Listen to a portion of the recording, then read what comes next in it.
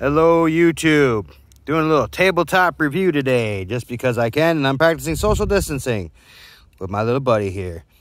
Bear Creek Arsenal upper 223 wild 7.5. Review on this. When I got it, I had to send back the bolt carrier group because they put a 7.62 in a 223.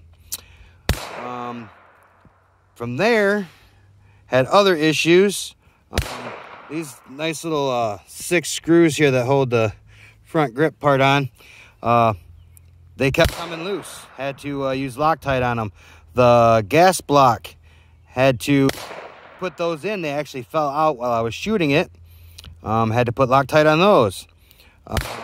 Basically what I got was, I believe somebody was in a hurry at work and decided not to screw everything down. At that point, I had to do all that stuff myself, take it apart. So, all in all, I love the gun. I love how it shoots. Everything's dead nuts on now. I have no issues with it as of this point. So, price point, great.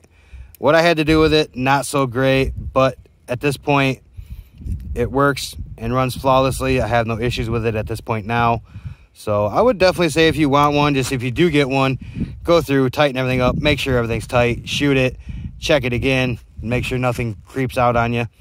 So yeah, that's my review for Bear Creek Arsenal upper.